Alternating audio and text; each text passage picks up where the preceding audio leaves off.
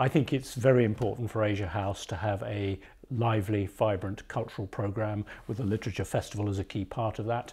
I think that because you don't understand Asian business and commercial opportunities if you don't understand the geopolitics, and you don't understand geopolitics unless you understand the cultural hinterland that creates the politics.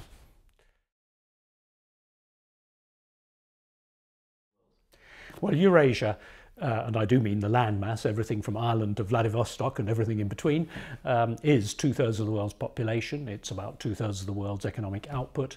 It is home to all of the world's great living cultures. All of the major world powers of the 21st century, including America, are deeply engaged in Eurasia. And its issues, its tensions, its opportunities are going to set the agenda for the 21st century.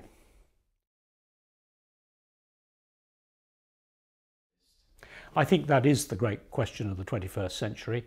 The rise of China and its presence on the world stage, that's now firmly established, means that America, which has been used to thinking of itself as the global superpower, has to be prepared to make room for the changing makeup of the world stage. It's not just China, but it's perhaps China above all.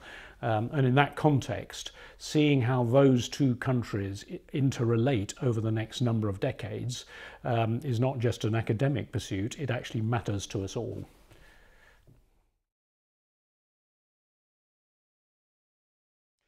I wanted to write a book about Eurasia, meaning the Eurasian landmass with that broad definition, partly because in a sense it's a distillation of all my life's experience. I have lived in Asia, I have worked in Asia, I have visited many parts of Asia and Europe and the Middle East. And I have a lively sense, I think, of the cultural richness and variety of this Eurasian landmass that we all live in.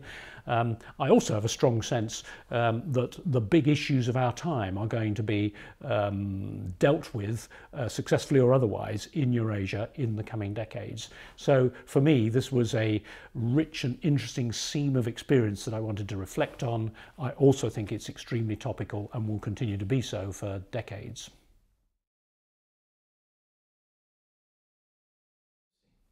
Well, I would like to think that they would enjoy reading it, because I would hope that they would share my enthusiasm for the sheer variety and richness of human life and experience in Eurasia. It has produced so much of the world's great culture, its architecture, its music, its poetry, its literature, its painting.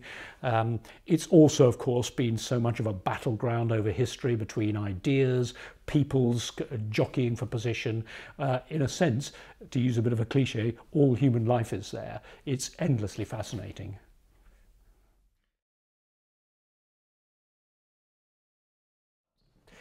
I have no current plans. I do feel there's more to be said, but I spent a lot of time with the ideas in this book fomenting, and I think I should allow a good deal more time for more ideas to foment before I take pen to paper again, or finger to iPad.